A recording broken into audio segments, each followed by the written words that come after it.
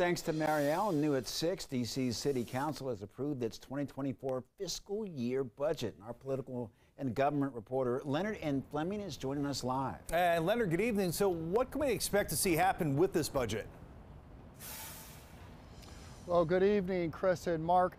The vote was unanimous by council, and this $19.7 billion budget was definitely more lean this year. But despite the economic uncertainty, council members have voted to approve spending on education, housing, and social safety net programs.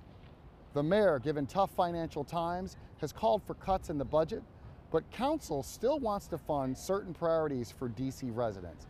Members want $23.9 million in additional funding for D.C. public schools and $15 million for charter schools. $35 million will go toward emergency rental assistance funding and $40 million for 230 permanent housing vouchers over several years.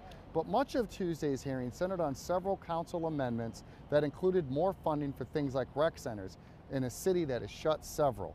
Here is Councilman Trayon White. At the council, we often talk about a conversation around equity, and I believe that the budget is a moral document of where we should put our money, where our heart is and where our priorities are. And in getting the budget from the mayor, that has been a challenge for all council members to try to figure out where we put money. But this is an opportunity for those members on the council to not just talk about equity, but put our money into areas that need it the most.